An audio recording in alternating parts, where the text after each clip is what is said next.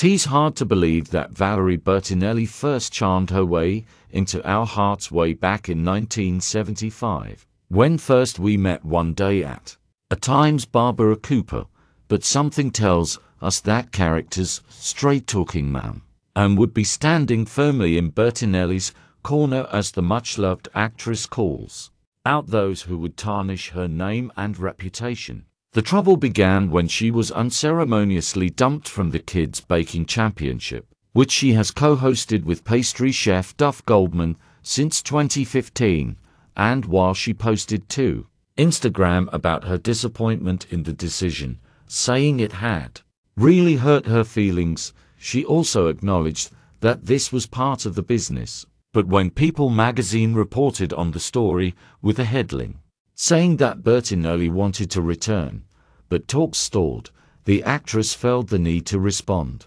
"This is a tad misleading," she said on Twitter. "There were never any talks, so no talks could be stalled. I got an inkling I might not be asked back when I saw I was not in the holiday specials. I got a text from a third party on Friday that told me I would not be already." Fans are rallying around the actress by messaging the Food Network to suggest they rectify what they see as a bad decision. In fact, in response to a video Bertinelli posted to Instagram, no less than Khloe Kardashian chimed in.